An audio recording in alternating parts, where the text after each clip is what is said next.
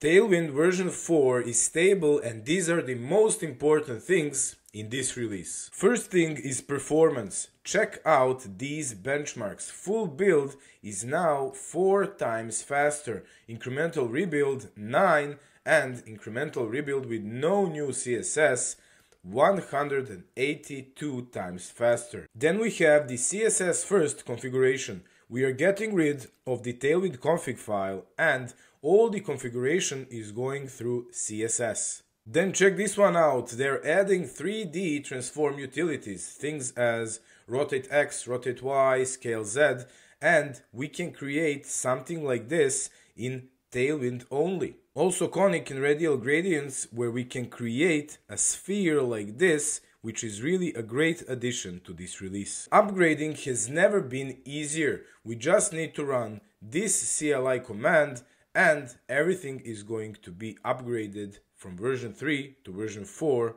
automatically. Join the mighty Horde, subscribe.